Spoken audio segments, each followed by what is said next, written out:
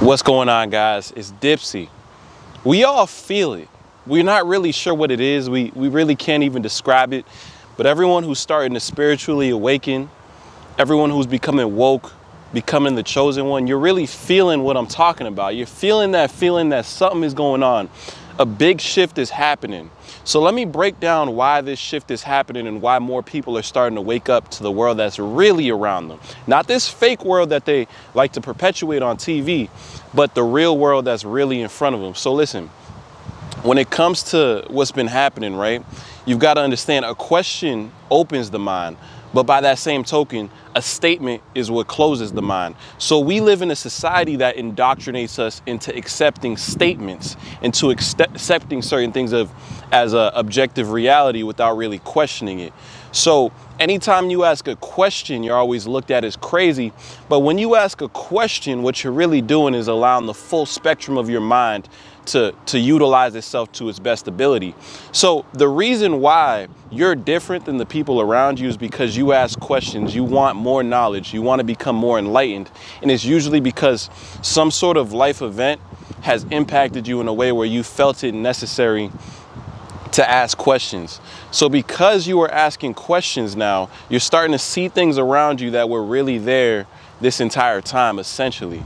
So when it comes to everything that's been happening, guys, you have to understand, when you ask these questions, when you start to become aware of the things around you, now we're really in the end game.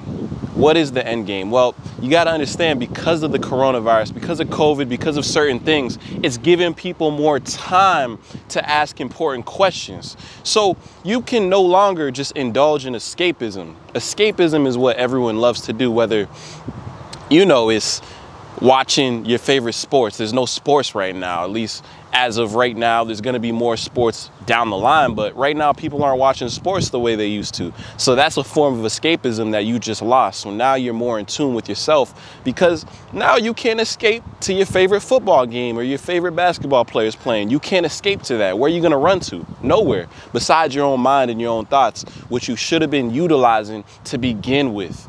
So that's number one.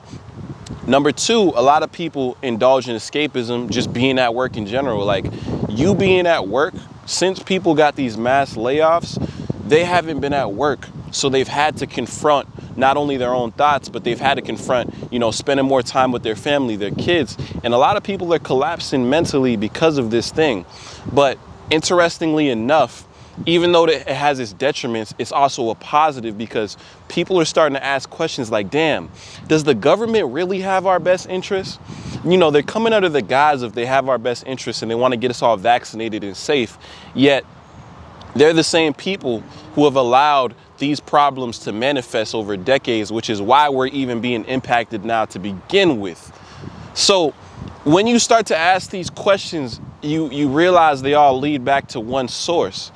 And you start to understand the team that you're really playing for. When I talk about certain things in my videos, guys, and I bring certain things to you guys' attention, it's not to inspire desperation or inspire fear and make you guys think the world is some dark place you can't overcome. It's to allow you guys to see the problems we have in the world, make you aware of them, and then together as a collective, we can combat them. Because truth be told, the number one issue with the human race is we can't move as a collective. It's so difficult for people to move as a collective because we're in a society that invites arguments. You know, it invites arguments with no solution.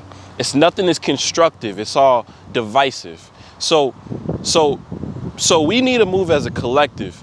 And the reason I make videos is to spread awareness so that when the time comes, we will be able to move as a collective.